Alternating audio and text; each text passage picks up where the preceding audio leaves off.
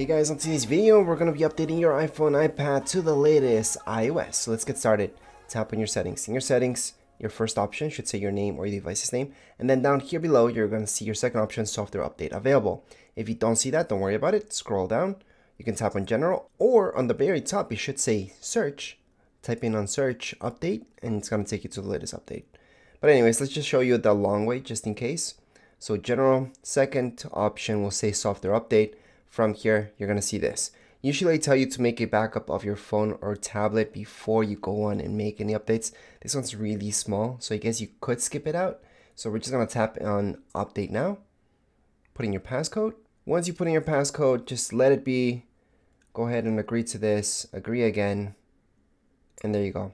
So once again, just leave your phone or tablet to be. It's going to just run the update by itself.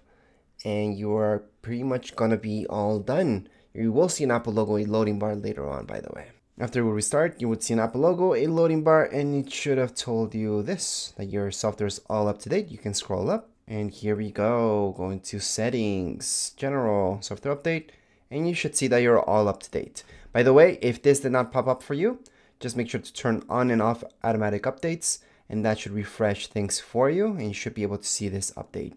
Anyways, as far as this video goes, we are all done. If you guys have any questions, comments, you guys can write down here in the comments area. Don't forget to subscribe and like. Thank you.